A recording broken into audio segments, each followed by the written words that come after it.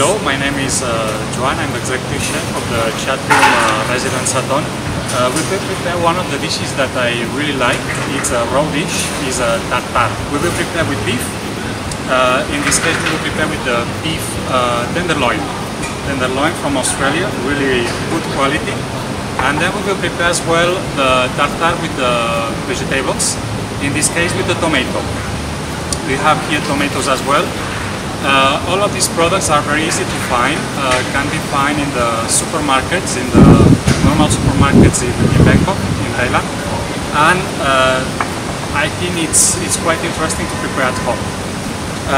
What we will do is we will prepare first the main products. We will cut the products with the tartare shape, that basically is with the small dices. The first thing we need to do is cut the beef, in this case, in cubes.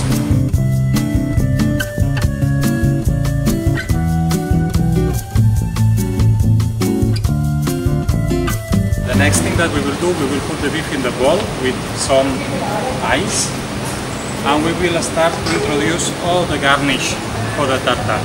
Then we will take the beef, we will put in the bowl.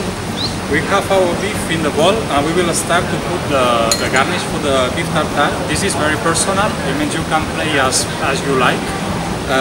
Me, I like to put shallot. The shallot we already cut in brunoise, in very small dices. I like to put like 2 spoons of shallots. Then we have the spring onion as well we cut. Then we have the salt that we already prepared. We put inside the salt. We have here the lead bearings. Then we have the HP sauce.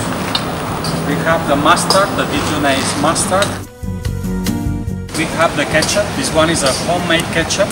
We make with fresh tomatoes, shallots, vinegar, and some spice. Then we will put some anchovies. Anchovies is important to have some nice quality anchovies. These ones are from the Tartare cheese. Then we have the capers. We have the egg yolk. I like to use a little bit of lime, give some sour to the dish. And then we have the Tabasco. Tabasco we can play if we like more or less spicy. Personally, I like spicy. And then we finish with extra virgin olive oil. The last one, it will be some pepper, black pepper. And then the tartare is already finished. We will go ahead with the plating of the beef. And we will show you how we play with the plating. It's a lot of options. We can play in a lot of different ways. And we will show you our way. We will go ahead with the plating of the dish.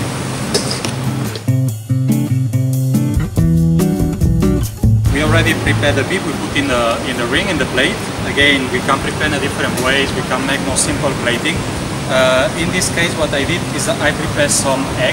I marinate the eggs with the salt and sugar for 45 minutes. And then I put in a soy sauce bath for 2 hours. But we can use a normal egg without marinade, it's working as well. We will take the egg. And then we will decorate with different herbs and different spices that we have here.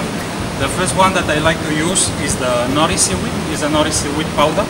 I like it gives some umami to the dish. Then we take the nori seaweed and we put around the plate. I like to put a little bit more of spring onions. Then we have here some caviar oil. And then we will finalize with some microgreens. Here we have our beef tartare. Always we like to present with some bread, which is a nice matching to eat with the bread, something crunchy. And then, as the same than the beef, we will make now the tartare with the tomatoes. I recommend you to make with the tomatoes from the can, like the tomatoes in conserve. The texture, it will be really interesting, and as well they will be very sweet. And we will do exactly the same than in a normal tartare, like in a beef tartare or fish tartare or seafood, whatever tartare. We will slice the tomatoes in cubes.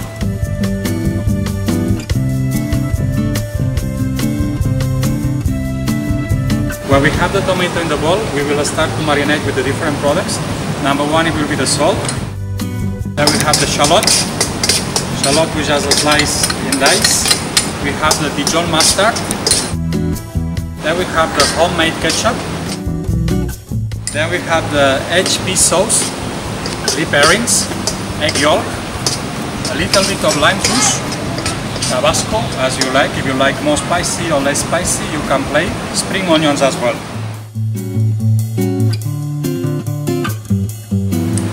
Alright, when we have the tomato, we will put the last touch at our dish. I like to put some spring onion. For this tomato tartare, I like to use the anchovies. And I put the whole piece of anchovy. This anchovy is from the Cantabrian Sea. I like to use as well some Iberico ham. This Iberico ham is from Joselito, one of the best brands in the world. I will use some cheese. We can use whatever kind of cheese that we like.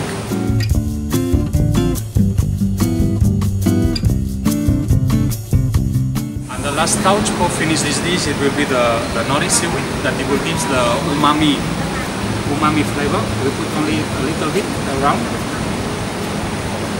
And we finish with a little bit of extra virgin olive oil arbequina. And voila! We have here our tomato tartare. Hope you enjoy.